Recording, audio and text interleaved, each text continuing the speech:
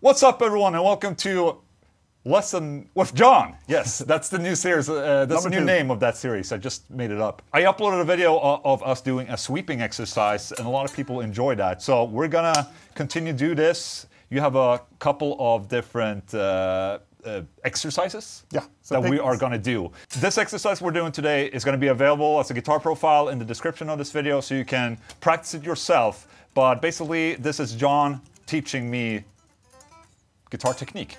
Yeah, basically. So what are we doing today, Jon?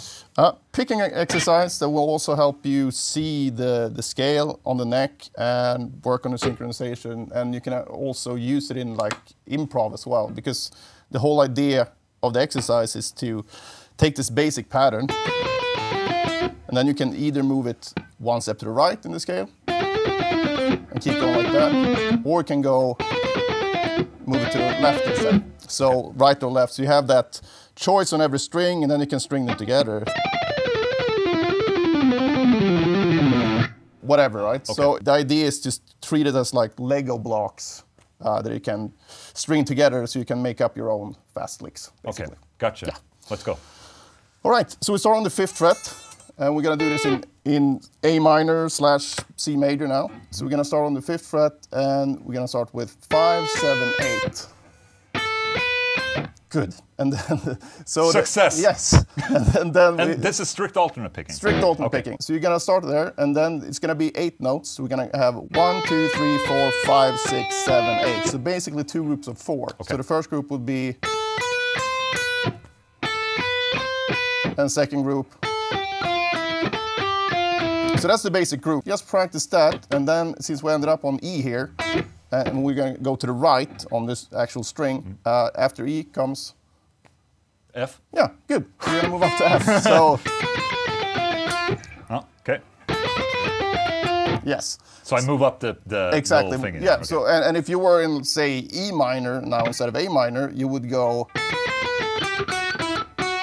Exactly. Up to F sharp instead of F. So it's totally dependent on what scale you're playing. Then you just continue doing the same pattern on each string group. So now we're going to start from F and go F, G, A, and then back, and then we have E, D, C on the G string. Yeah. Whoops. Oh. Yes. Yes, and now move that up 1 step to the right. Yeah, exactly. So it's pretty easy once you start understanding the pattern, because you actually play the note you're moving to when you move to the right, that is. So you have already played that. You just move up with the index finger, up with the index finger. Yes, and then move up to yeah. So when you practice this initially, it's a good idea to go from one downbeat to another. And actually, since we're doing 16th notes here, 4 notes per beat, it's going to be like this. 1, 2, 3, 4, 1, 2, 3, 4, 1. So every other beat's going to be the shift. Yes. Yes. Okay, gotcha. and more coffee, sorry, my brain's just been... And the thing is, though, I see a lot of students do this when they practice something, and this is one of like the practice strategies you can apply to pretty much anything you're doing. If you have something like a bar of 4/4, so 1, 2, 3, 4, you want to play the phrase that starts on beat 1, and then you want to end on beat 2. Because if you only practice this part, and then you practice this part, and this, you never get to practice the actual transition. Yes. So that's super important. So get in the habit of doing that right away when you learn it. But that's really important, though, to get each chunk together. Yes, and then next one. Or like that, right? Yep. Oh. And then this one. Good, and then the last one. Oh! Yes, and now we're going to move to the left instead. So we're going to go... Okay. And that's why we want to do this, is we want to make it to a big repeating exercise, basically. Yes. So that's the descending part. And then the ascending part is going to be a new pattern, still an 8-note pattern, but a new one. So basically going to go up. Yes, and then you add, now I have 6 notes, so 1, 2, 3, 4, 5, 6, and that's 7, 8. Yeah, so now again we have the choice of going to the right, or we can go to the left. And we're going to go to the left in this case. Okay.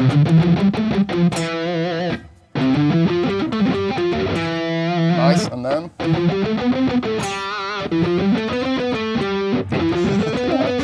Right, no, but wrong place. So. And finally... Yes. Yeah, now okay. Finally we're gonna go...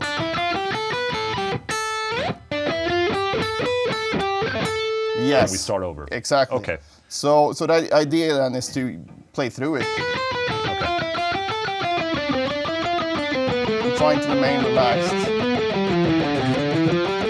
And you definitely don't have to play that, you know, any type of tempo that you're not comfortable with, because that's just a bad idea. So take it as slow as you need to, because that's how you really, you know, improve your technique in the long run. Yes. The way to practice this then is to, since we're doing this with 4 notes per beat, which means you can accent the first 16th note, the second, the third, and the fourth.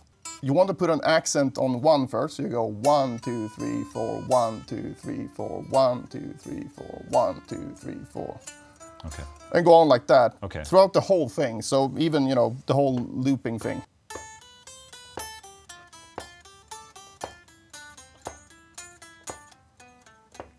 Oh.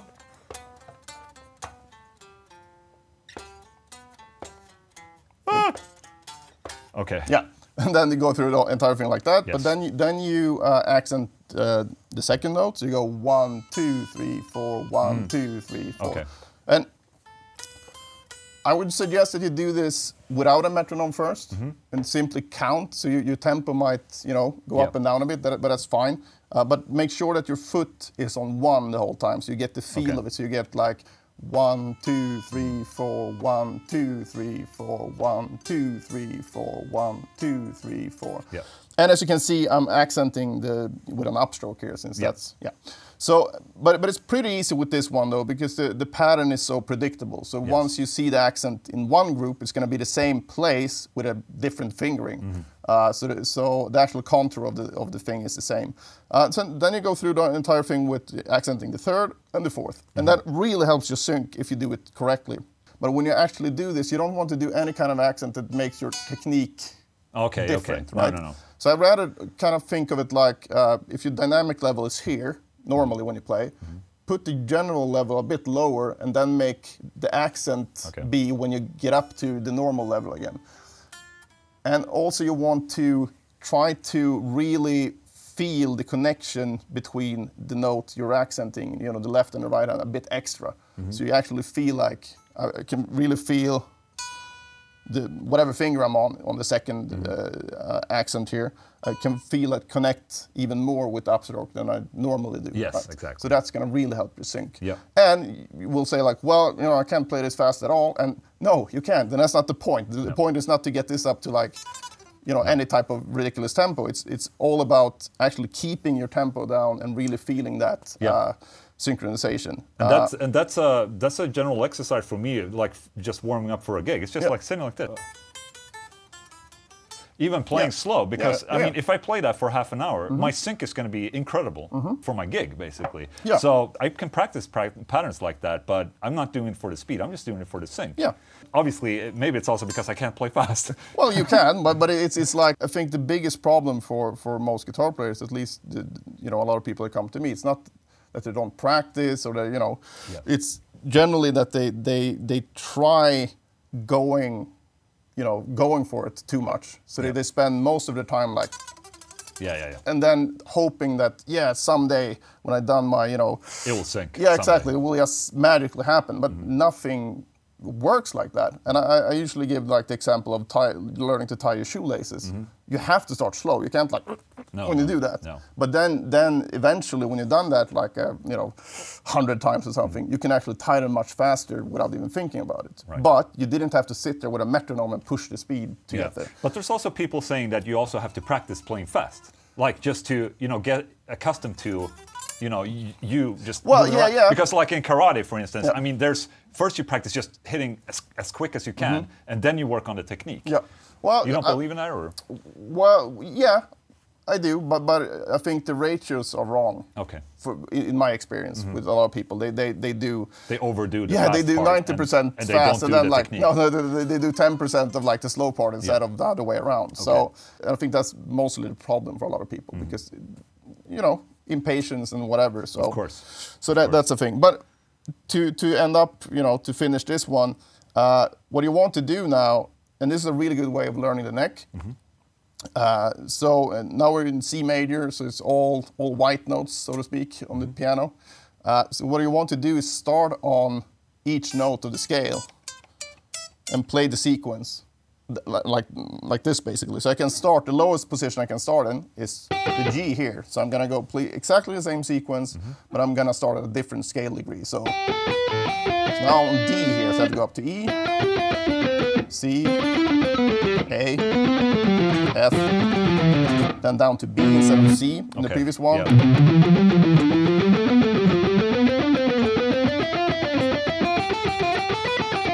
And a good idea then is to go through each starting point and play it with an accent on 1, 2, 3, and 4. Okay. So that's 4 times in each position, basically. Right. And if you have a 24-fret guitar, you can go, you can play G, A, B, C, D, E, F, and then the final G as well, because then basically you're gonna end up here.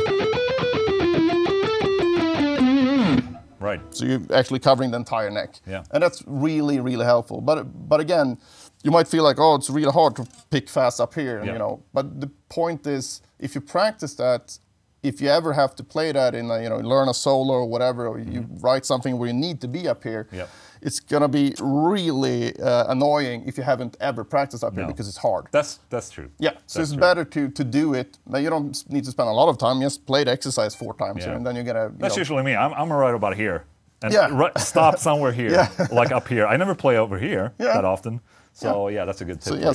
So that's an important point, I think, and also because the guitar is so.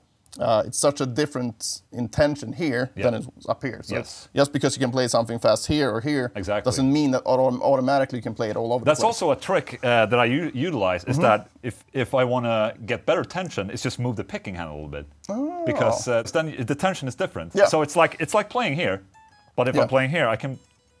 Oh, that's clever. Yeah. Oh.